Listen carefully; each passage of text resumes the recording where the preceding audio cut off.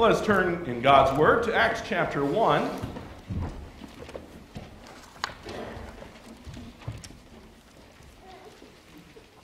And we'll be looking at verses 6 through 8, but I'm going to read the context of that verse. We'll read verse 4 and through 11. Hear God's Word as we look at it together.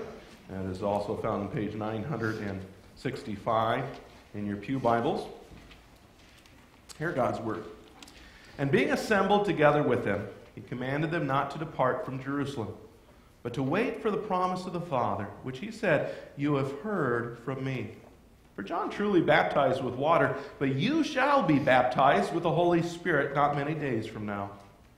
And therefore, when they had come together, they asked him, saying, "Lord, will you at this time restore the kingdom to Israel?"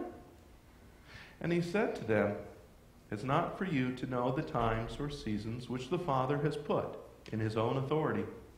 But you shall receive power when the Holy Spirit has come upon you, and you shall be witnesses to me in Jerusalem, in all Judea and Samaria, and to the end of the earth."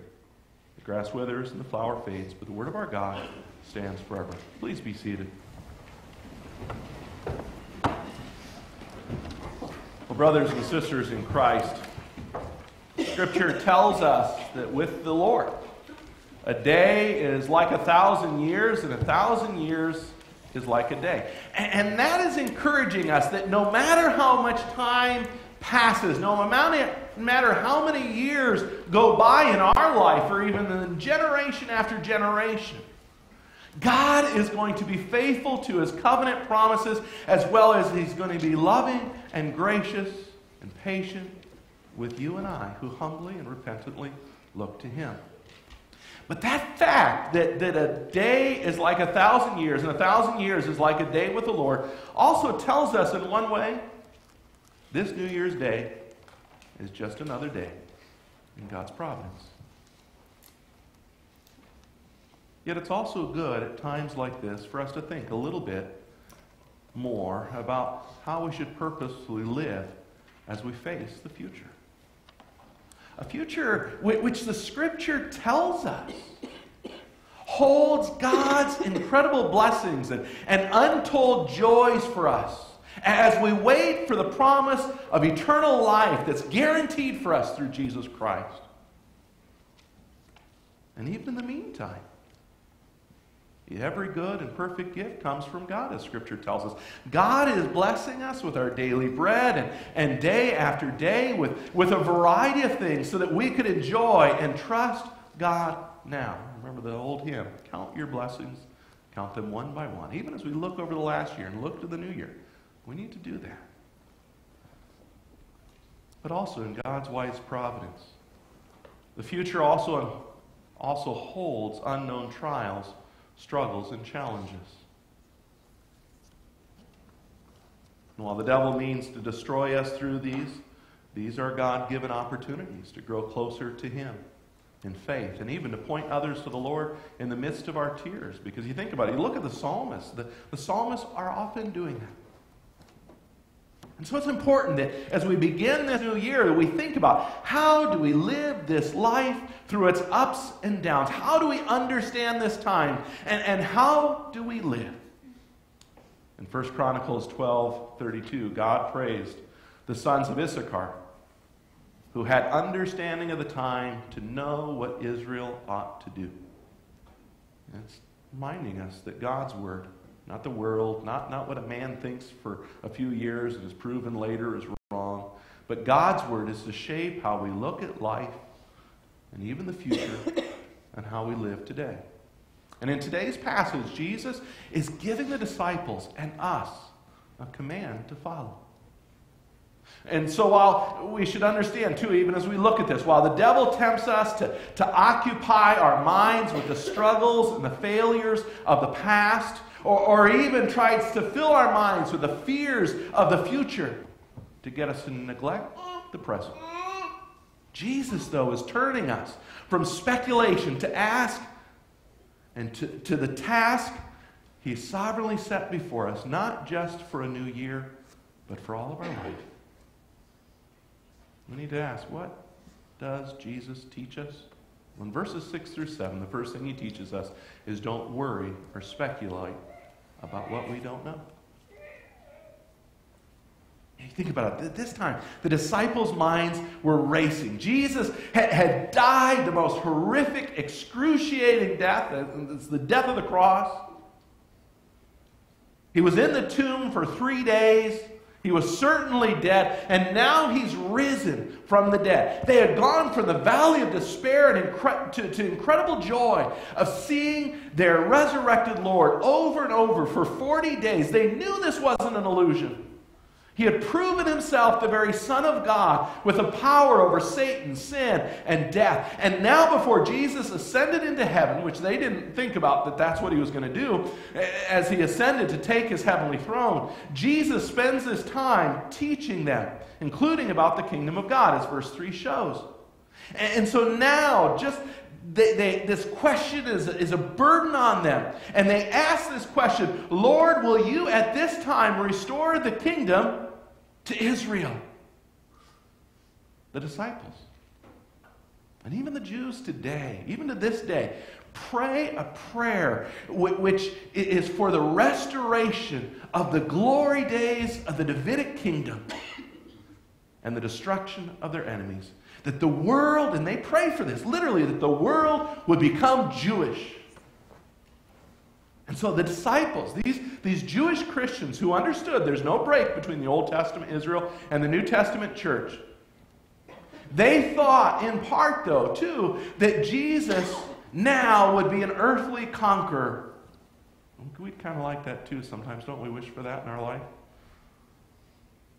Or just defeat this sin. Or just defeat this enemy so I can be done with this. And so they thought Jesus would conquer even and free Israel from Rome. They didn't really think about what was going to happen next. And as the ascension shows, Jesus' kingdom is actually not just over a little nation of Israel. It's a cosmic kingdom. It's a spiritual kingdom.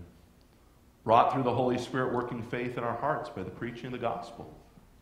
This is why Jesus' ascension, and as the gospel message has gone out, Revelation 11:15 tells us that the kingdoms of this world have become the kingdoms of our Lord and of his Christ, and he shall reign forever and ever. Eventually Jesus will return though. And his reign one day will be visibly known to us when the curtain is pulled back on eternity at the end of time. But in the meantime, Jesus taught the disciples and us something important. And Jesus says this, it's not for you to know the times or seasons which the Father has put in his own authority. There are things we just don't know about the future, and it's not up to us to know. There's things left to the secret counsel and divine plan of God, and there's things that God has made clear so that we would know them. Deuteronomy 29:29 tells us the secret things belong to God, but those things which are revealed belong to us and our children, that we may do all the words of this law. And just like the disciples, we're not to worry about whether Israel would be great again or if it'd be wiped off the face of the map, which it was. And so our ultimate concern should not be about our nation's future.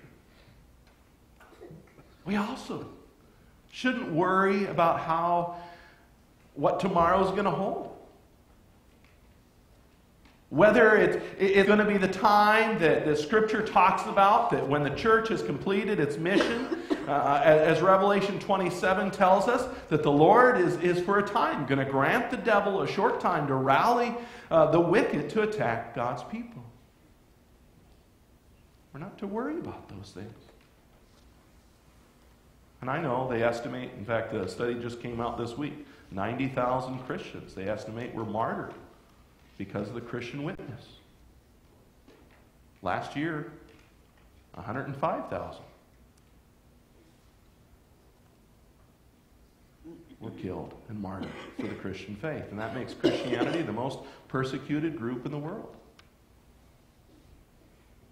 It doesn't mean that it's necessarily the end of the world, because Jesus said the world will hate us. It's been hating us for a long, long time. And neither should we join the crackpots who try to speculate about the time or age of Jesus' glorious return. For Jesus has also said, of that day and hour, no one knows. Jesus doesn't want us to waste our time looking at the newspaper, trying to understand or fret about what may or may not yet happen. And it's not just true of the big things. It's true of the details of our life too. I get asked from time to time, Pastor, what's God's will for my life? Should I marry this person? Should I take this job or that? Well, there's wisdom in many counselors, and we should be talking to godly, wise counselors when we're making decisions. But we're not to speculate about the future. All we can do is apply biblical principles. Does this person help me to serve Jesus? Does this job enable me to serve Jesus or His church better? Or should I take this job and move to a place where there isn't a good Bible preaching, a church striving to be reformed after God's Word? You see, Scripture doesn't tell us all the details about our future. But God has made it clear that God's will for your and my life is our sanctification. That we become more holy, that we become more Christ-like. God's will is our sanctification, not our speculation. And we're to do things and make decisions which help us to serve Christ and His kingdom. And the rest we're not to worry about. We're to be content that Jesus knows the future. That He, as Scripture says, declares the end from the beginning. And promises, my counsel shall stand. I will do all my pleasure. And we have to know this. Even as the enemies of your and my soul lash out at us, Jesus will rule. He's still going to be directing the future according to His plan, and it's going to be for His glory and our good. And the reason Jesus tells us certain details is so that we would trust. Our God knows what's happening. He's not surprised by whatever may happen to you or I or to our nation. And whether we live in an age of intense persecution for our faith, or we live in a time of spiritual revival, our triune God is in control. And just so you know, it's always interesting. Sometimes those two come together.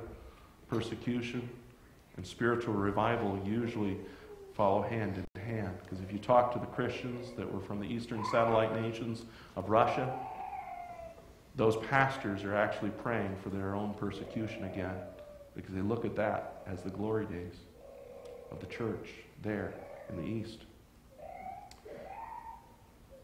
See, one of the things, though, we cannot forget is God is in control, and He's promised in Zechariah 4:8. He says, I am determined to do good to Jerusalem and to the house of Judah. Do not fear. See, God is determined to do good to His people and to His church. And He's done good for us through our salvation through Christ. So we're not to worry about the future, but to cast our cares on Him. And in fact, secondly, then He tells us and teaches us to be busy with the work God gives us as a church and personally. You know, there's a reason God puts our eyes. We're not like some lizards and things like that, but God has put our eyes in the front of our head to get us looking forward to what is before us and not looking backwards. Because Jesus wants us to see the tasks He sets before us day after day. And what's the work we're to focus on? Well, as a church and as an individuals. What's the work Jesus empowered His disciples to do, and even us today to do by His Spirit? Well, look down at verse 8. Jesus says, but you shall receive power when the Holy Spirit has come upon you. One of the things, in fact, we look at the verses before this even, he told them to wait.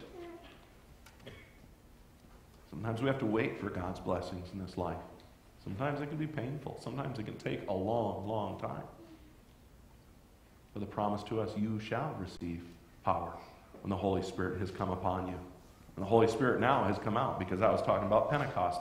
But then notice what Jesus says too, and you shall be my witnesses, and you shall be witnesses to me in Jerusalem and in all Judea and Samaria and to the end of the earth. First thing here to see is that the church, including you and I, are not left in this world to act on our own strength. We are led. When we go out to our jobs, whatever it may be next week, when we're with our family, or we're back home, no matter who else is with us, we are led and we have the presence of the Holy Spirit, the third person of the triune Godhead. If you have faith, the Holy Spirit's working in your heart. He's already with you. And so even if you don't know what's the point of your life tomorrow, for your studies, your job, whatever it is, your marriage, your family, God has given your life meaning and purpose through His saving grace to you. And while some of this, yes, is specific to the disciples, there's also a lot which still applies to us. We don't have to go literally to Jerusalem. But we start where we are and we move out from there. The main point, though, here that Jesus is making is our God-given life is one where God has empowered you and I to be witnesses of Jesus Christ to this world. Me to you now, then you with your families, with your friends, and those around you during the week. And I know before you start mentally putting up the wall and say, but I can't do that. I don't know what to say. Understand. The best preparation to do what Jesus commands here is first to live the life of faith in Christ today. To study His Word day by day, that His Holy Spirit would have our faith grow. And to be honest, being witnesses of our Lord's saving grace is not as difficult as we make it out to be. Because ultimately, even being a witness is not about us, it's about the Lord. And first of all, the Holy Spirit, that dynamic power which is at work in us to believe in the first place, God promises He will use your and my feeble deeds. I could not be a pastor without that assurance. Secondly, Jesus said, you shall be witnesses to me. In other words, tell the truth about Jesus. All that is promised in the gospel, which the articles, as the Catechism says, of our Christian faith teach us in summary. That's the Apostles' Creed. We know that. We just confessed it. There's not one person, I don't think, that didn't say it. As Christians, we know it. We say it week after week. And so prayerfully, look for opportunities to tell others about just the small details of this, about God, His sovereignty, His salvation by grace. And when we speak about these things against the foolish inventions of mankind, our faith is, we have to understand, our faith is standing on the facts. The solid eyewitness testimony we have in the Bible. And speaking about any of these things, even in their details, any of the parts of the Apostles' Creed is what we're called to do. And to be honest, in this day and age, we will stand out. It's what the world needs to hear, because sadly, many churches are no longer talking about sin and salvation, about revelation of God and His Word. Not, well, I got this revelation, this feeling. I got a tingle down my leg. Churches are denying miracles. They're denying justification by faith in Christ alone. And when we see the American people say all religions are equally valuable, when we see this nation trying to expunge any reference to Christ or His will, when Christians are unrepentantly living no differently than pagans, we can know we're living in an apostate time. But it's no different in many ways from the world that Jesus empowered and sent His disciples into. The simple message, the simple points, even of the Apostles' Creed. That was the center of their teaching. That's why we call it the Apostles' Creed. It's not what they wrote, it's what they taught. And it's what we're called to speak to the world around us. See, God does not want His truth or His grace which he's graciously given to you and to myself, to remain hidden. He doesn't want us to light a light and hide it under a bushel, but he wills that this gospel light shine in this sin-darkened world even today. See, Jesus is not telling you and I that we've got to change somebody else's heart, because honestly, we can't even change our own hearts. He alone can do that. All we need to do is to take the long haul view and to, day after day, graciously, just in small ways even, point others graciously to Jesus. And yes, we are sinners saved by grace, and we're still sinners. But we're also sinners with a message to tell others. Who are we to go to? Well, the disciples were to witness to those around them despite facing persecution. If you think about how this sounded to them, he says, you're going to be my witness in Jerusalem. Well, Lord, they just crucified you in Jerusalem. Jesus said, speak to him. Jesus said, go to Samaria. Samaria, I mean, these are our arch enemies. They hate us, we hate them. And both for good reason. Jesus said, take the gospel to them. In fact, there's no limit to where the disciples and even us today need to take the gospel and be a witness about Jesus too. This is why Jesus adds, going even to the end of the earth. And we as a church and as individuals are to speak about Jesus far and wide. In fact, that's what the early church did. Tertullian, a little over 100 years after Jesus, said it this way. He says, we have filled all the places that belong to you. Cities, islands, forts, towns, exchanges, the military camps themselves, tribes, town councils, the palace, the senate, the marketplace. We have left nothing to you but your temples. That was because women gossiped the gospel even as they did their laundry. Brothers and sisters in Christ, consider this. Consider this. One of history's greatest scientists and mathematicians, Blaise Pascal, was not converted to Christ through his scientific inquiries. No, it was when he was hanging between life and death. His carriage was literally about to fall off the bridge. And the only thing he could think about was the witness and the conviction of his sister and her speaking about Jesus to him. Here's this incredible scientist, one of the greatest in the history of the world. And what God uses to pierce his heart was the Christian witness of his sister. Jesus says, even to you and I today, you are my witnesses. What does God call you to witness to? Well, pray about it. Ask the Lord to open your eyes to those in need right around you. But to be honest, think about those that you already speak to. They're the ones Jesus wants you to go to. Look for opportunities to spread just the small seeds of the gospel. You know, you're not planting a log on somebody's head. You're planting a seed. And in some cases, you're watering the seeds that somebody else has planted. And yet God will bring the increase as we speak. And this is what our ascended Lord sets before you this new year and all of your life. Let's pray.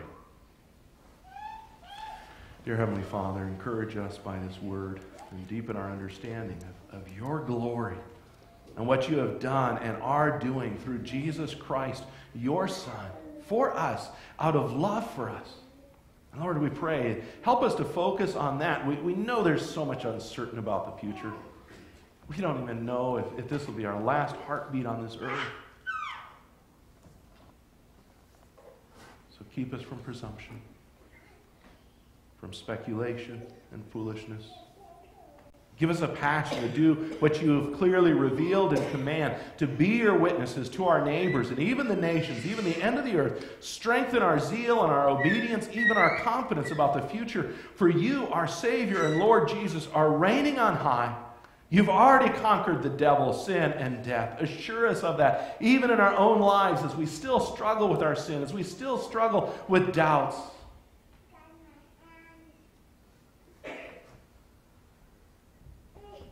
Lord, we thank you that you are paving the way for us.